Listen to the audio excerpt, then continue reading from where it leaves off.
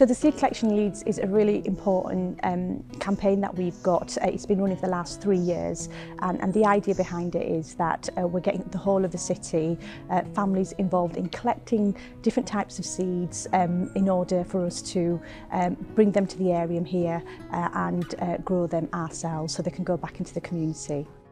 So we have an ambition over the next 25 years to plant 5.8 million trees, and the amazing thing is these seeds will be then used as part of those ambitions that we have.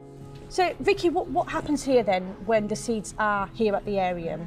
So when they arrive at the Arium, these are acorns, and in order to grade the acorns as to which ones are viable and suitable for growing on, we do this float test.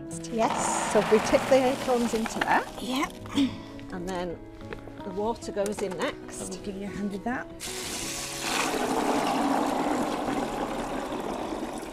So we can see the ones that are floated. Yeah. So do we need to we'll give it a shuffle. Get any floating up to the top. Yeah. And then the ones that are floating. Yeah. Scoop them out. And they can go into here. So they're no good. They're no good. They go in there.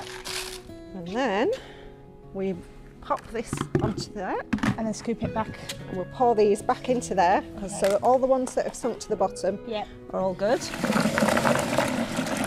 Just drain back through. And these are good to go. And these are good to go.